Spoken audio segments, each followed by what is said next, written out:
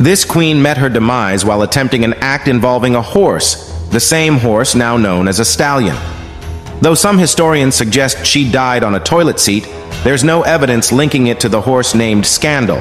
Catherine the Great, with a penchant for young, attractive males, orchestrated a successful coup against her husband, Peter, the Emperor of Russia. Amassing around 22 lovers in her lifetime, she used intimate relationships strategically to enhance her political influence.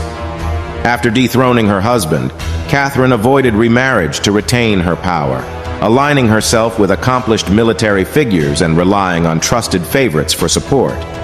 Her reign as empress lasted an impressive 34 years.